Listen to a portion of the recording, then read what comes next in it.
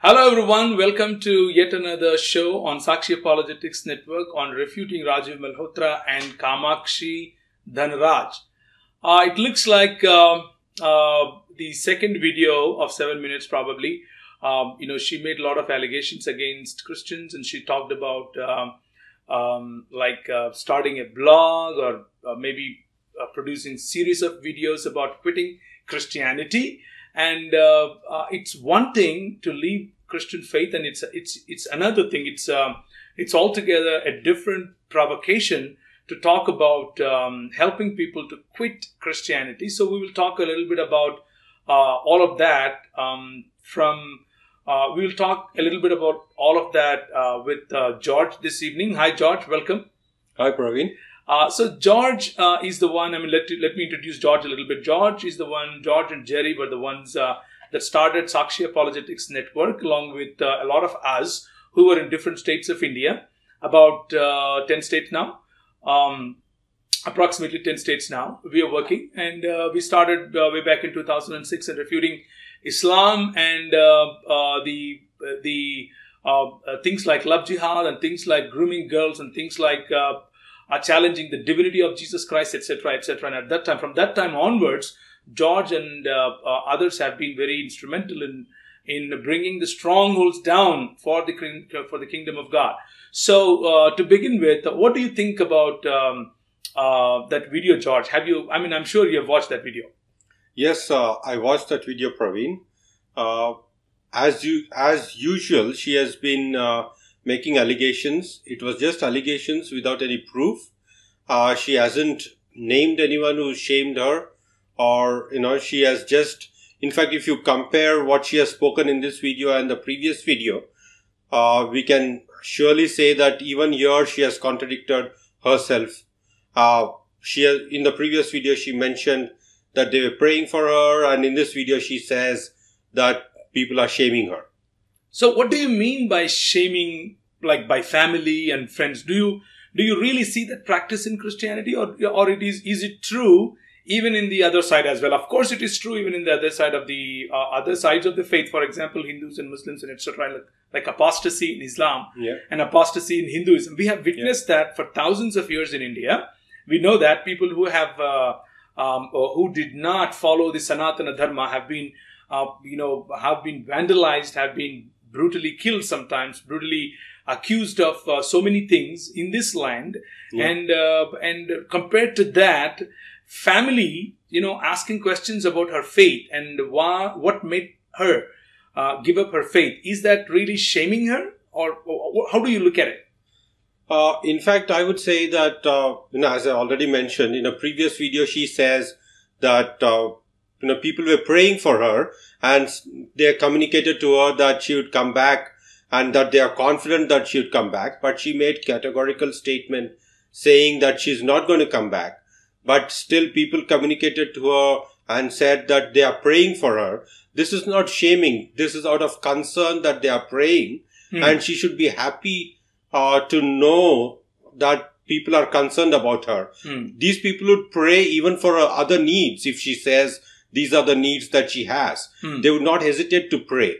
This is out of concern that they are praying. And, she may think that they are not intellectually sound as she claims to be right now. But in spite of all that, these people are concerned for her, and that's why they pray. Christians pray out of concern, not to shame or put down anybody. And in fact, if you look at, what she has been claiming in a previous video, if you watch that, and her practice as a young child, before she came to Christianity, when she was in Hinduism, that was shaming. In fact, they were asked to change clothes before they entered the house.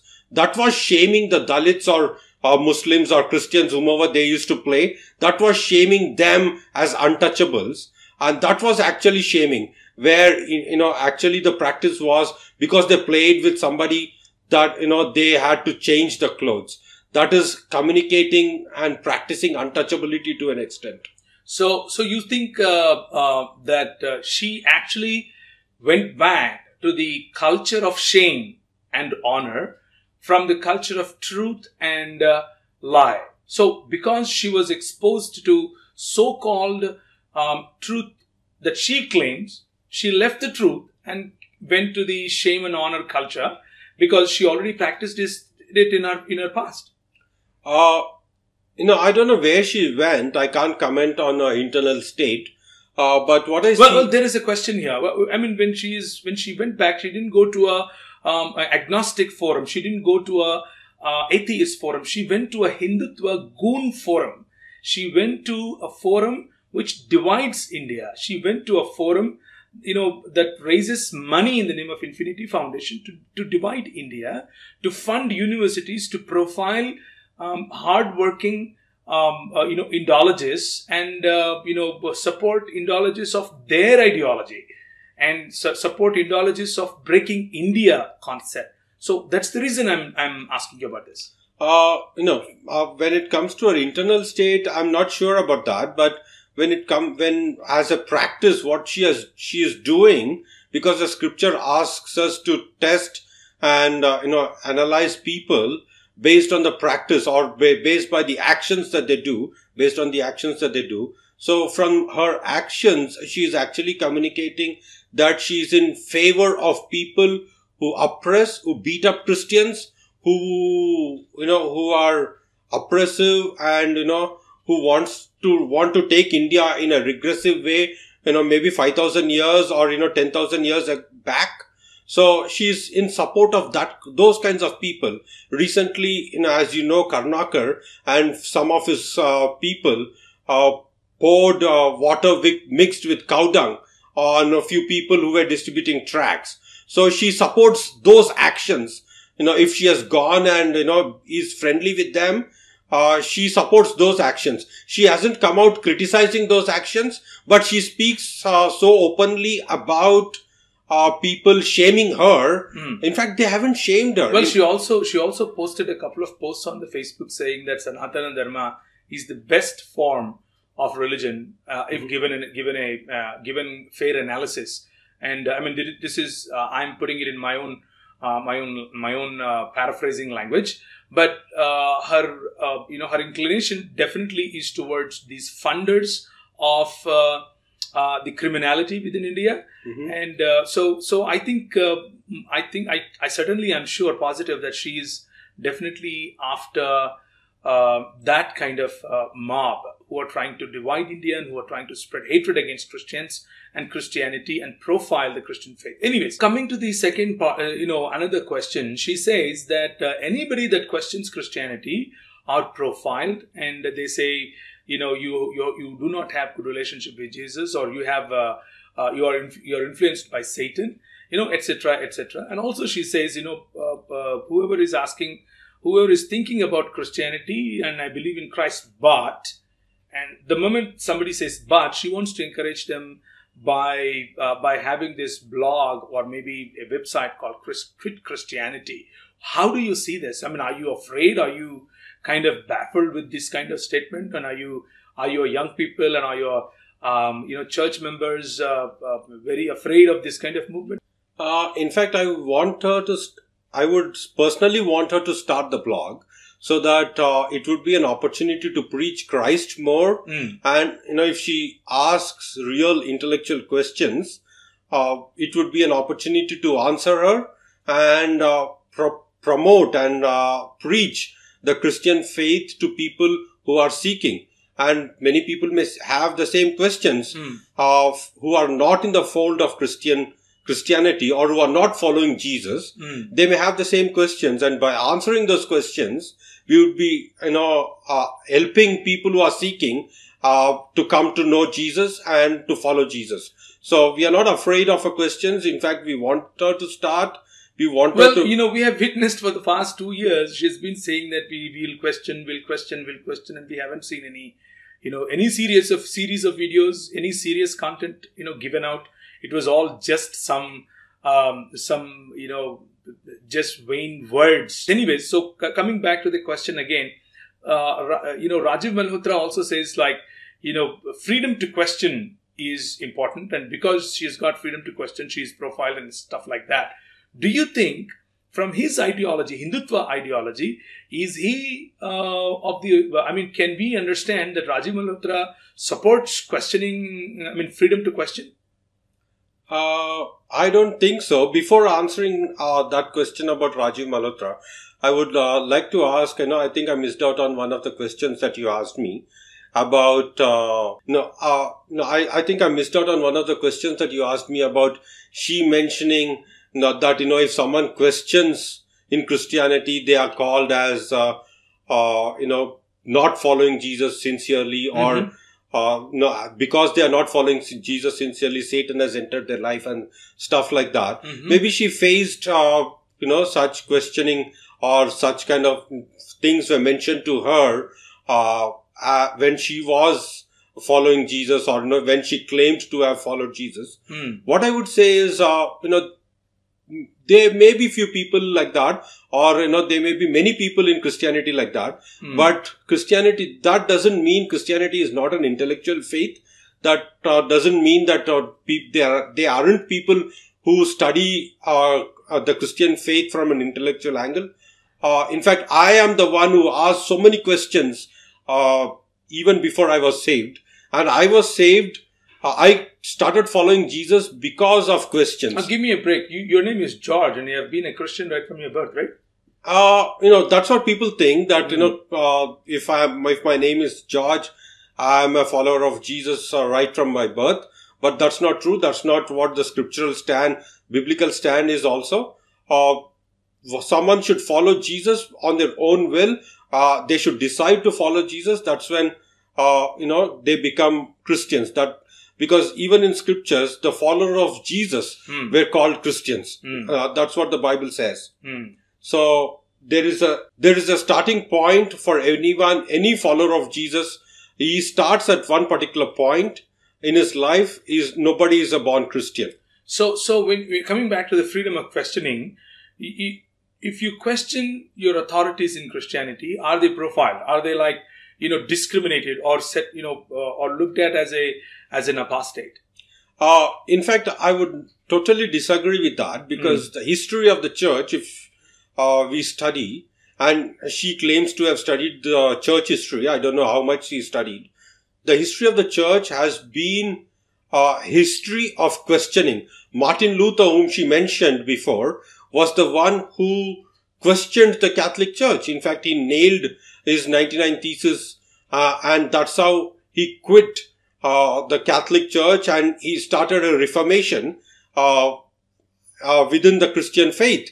So, and before Martin Luther, there were many people. John Huss was one of them, and there were many doctrinal debates within the church. And if you study the doctrinal debates, it was a faith of questioning.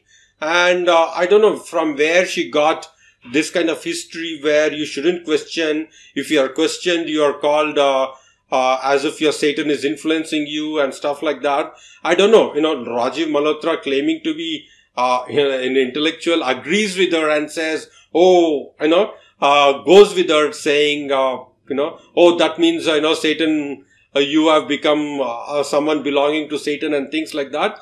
That is so childish of Rajiv Malhotra to speak like that.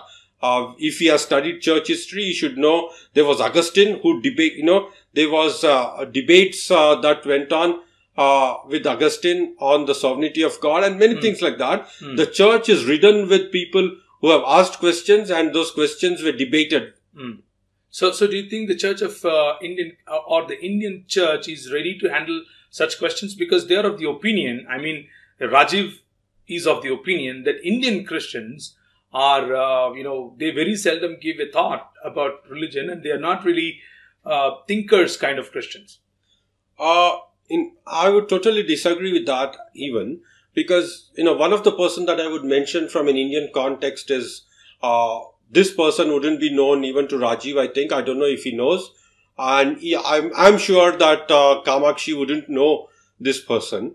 And in the past, let's say, 80 or 100 years, 100 and more years ago, there was a person by name K.V. Simon in Kerala. He used to debate with people in Sanskrit. and he was known as Mahakavi KV Simon, and he debated so many Hindus, and nobody could stand him. And this is the history of the Indian church too, that there were people who were debating Hindus and even other religious people. This is the history of the Indian church. Indian church wasn't anti-intellectual as such, but what I would point out here is the experience of Kamakshi as she started following Jesus, as she claims she followed Jesus in the past. Her experience is of emotionalism. She didn't have any experience of intellectual study as she followed Jesus. So in for the first time, she is exposed to an intellectual, inquisitive approach, and there she didn't follow through a mentor or somebody that can help her understand these things.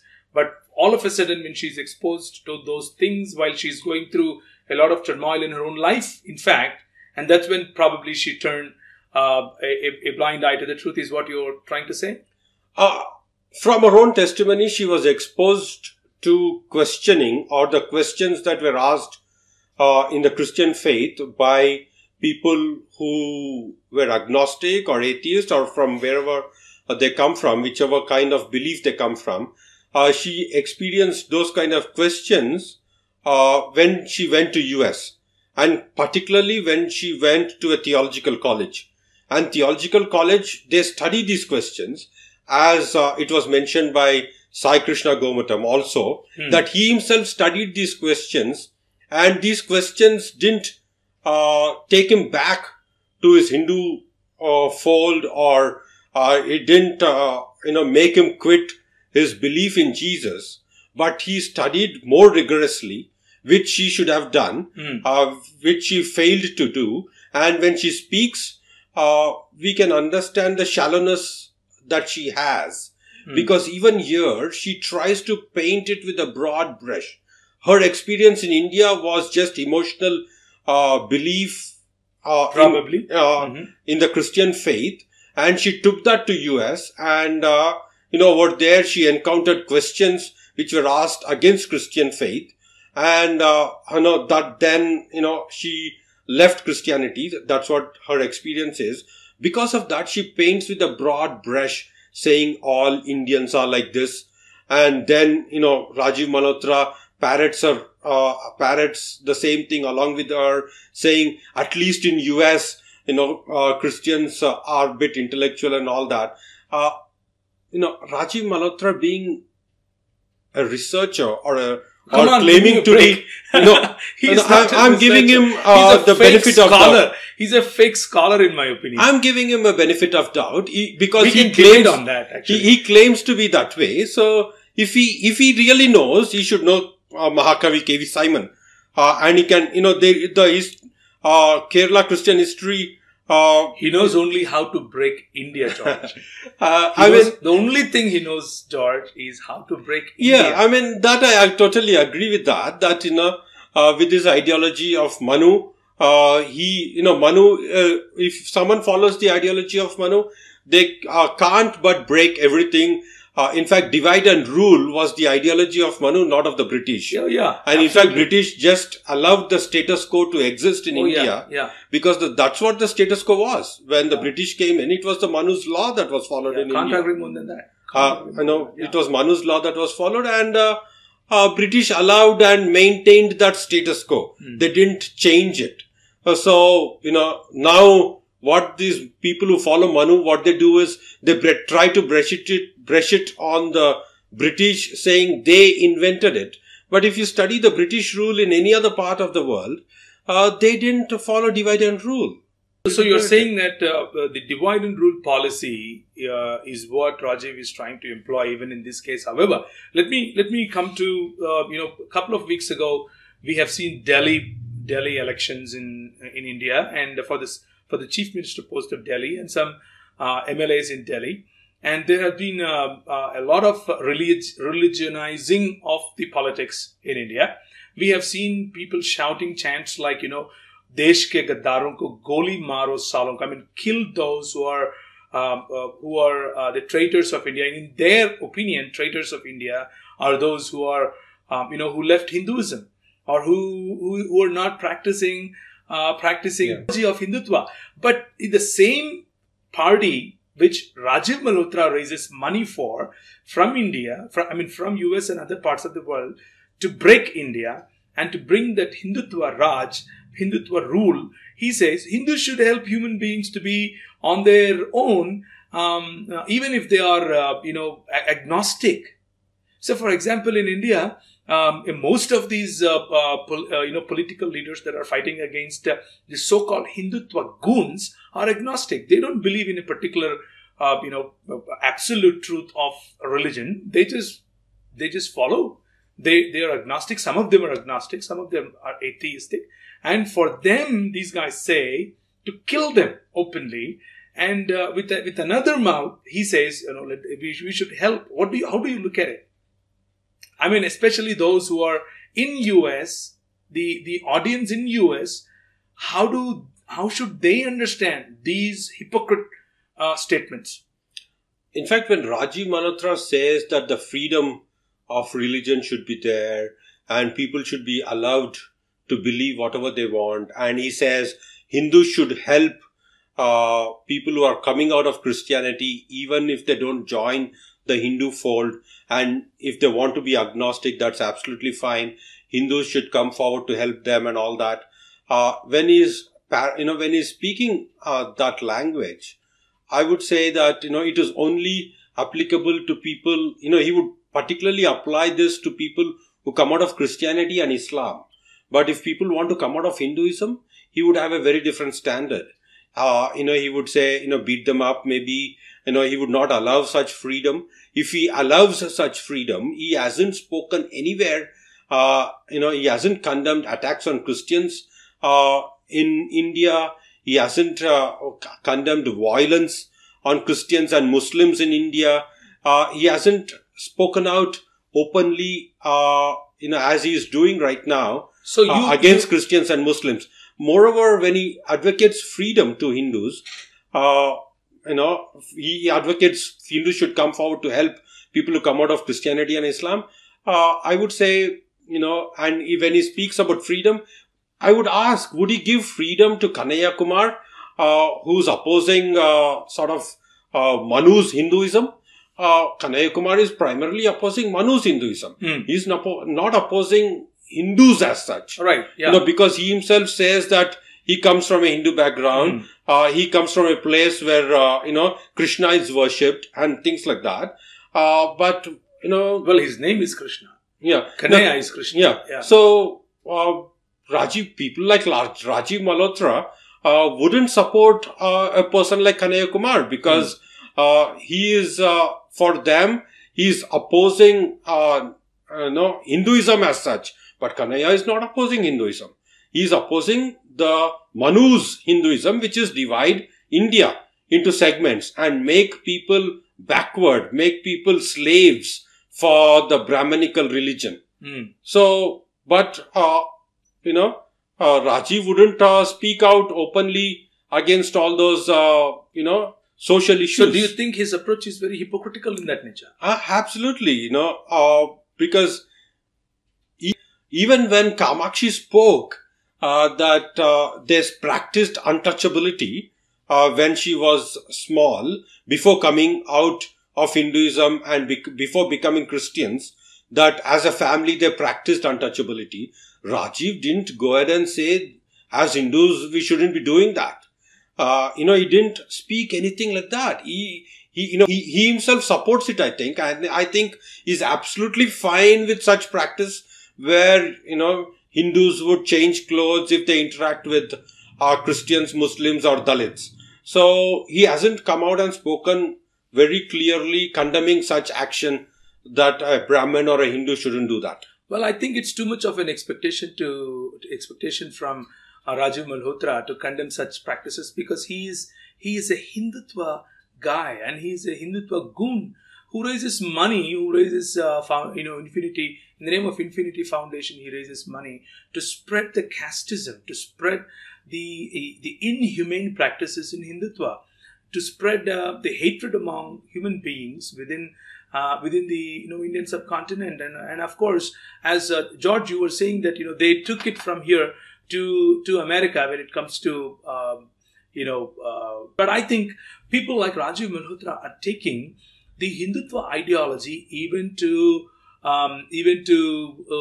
US, because because they conducted another another conference in US to claim US with Hindutva, or to saffronize America, to saffronize America. And here they talk about not spreading any other religion.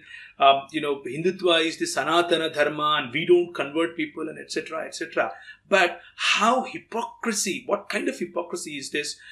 Yogi Adityanath went and spoke in that conference where they spoke about saffronizing America. What do you think about that, George?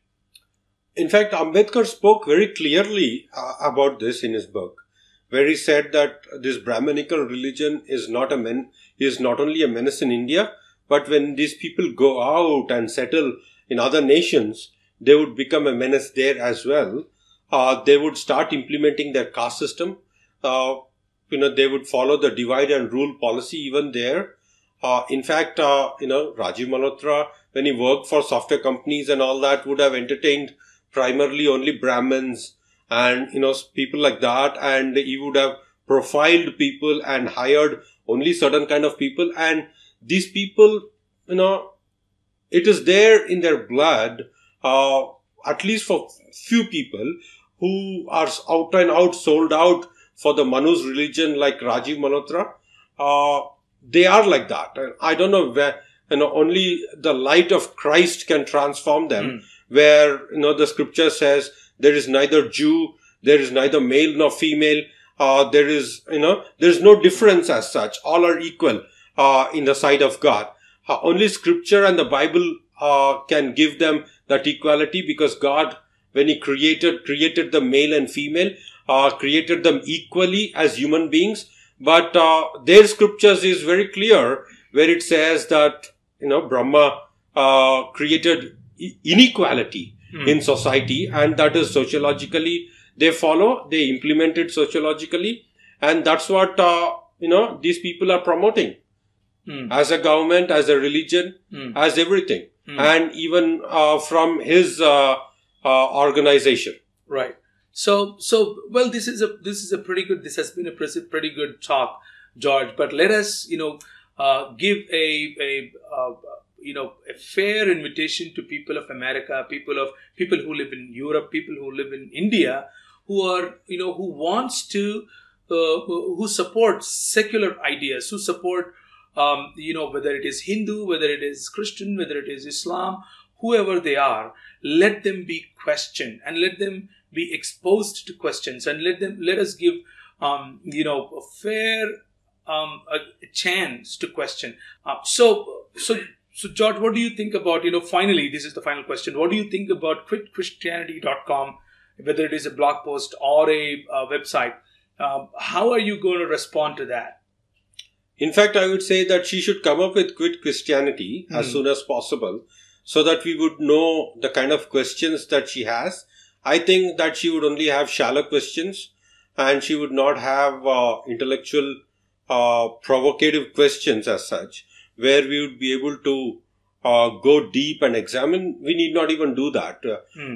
We need not even go ahead and study. We can answer her questions outrightly.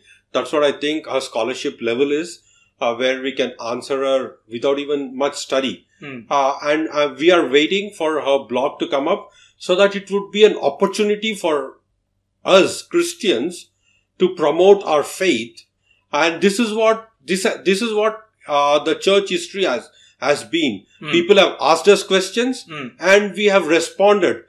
We haven't gone out to critique others first, but people have critiqued us first, and we have responded to them and in answering their questions. Right. So this has been the church history, if Kamakshi has studied church history in any which way.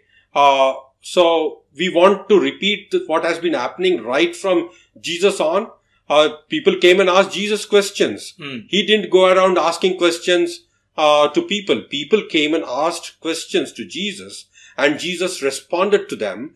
And that's how he strengthened his disciples too. And that's what we want to do, just like our Jesus. So will you also come up with something, I mean, to help people, to answer these questions? I mean, we can come up with maybe a website where people can understand better what is Hindutva is. See, Hinduism is very different from Hindutva. Hindutva is much political, right, and things like that. It is not concerned with the devotion of people and things like that.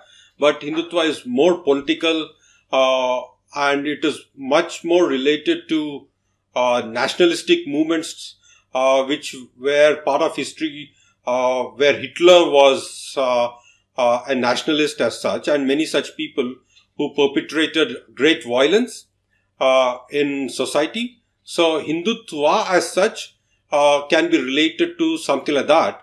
So we want to expose this kind of ideology, a fascist ideology called Hindutva. So we can come up with a website to expose, the Hindutva as such. Okay, yeah, that's fair. And so let's keep talking about these things, and let's keep, feel free to ask questions as a response to the video, and like our videos if you like it, and also subscribe to our channel if you like it, and hit the bell button. And also please feel free to write comments on the video. And I've been receiving a lot of appreciation and questions also from our friends from US and our friends from Europe. Thank you so much for doing so. And at the end, I would just like to give you my understanding of what being in West you should do is, I think, people like Rajiv Malhotra have carried this propaganda against Christianity and against Islam and against everything, including Hinduism, to promote their ideology of Hindutva, which is different from Hinduism, which is different from Indianness. And they have been raising your money, my brothers, my sisters, to break my country. So be careful in promoting, be careful in giving money to such goons or such international mafia who is willing to break my country, who is struggling hard to break my country. I would like to have your support with us. And we don't need any financial support, but we just need your support in prayers. We just need your support in, working with us in terms of identifying people such as Rajiv Malhotra, who are funding universities to stop the real scholarship and fund only those who like to speak or who like to parrot the way they want the world to know what Hindutva is. Anyways, keep watching our shows. Thank you so much.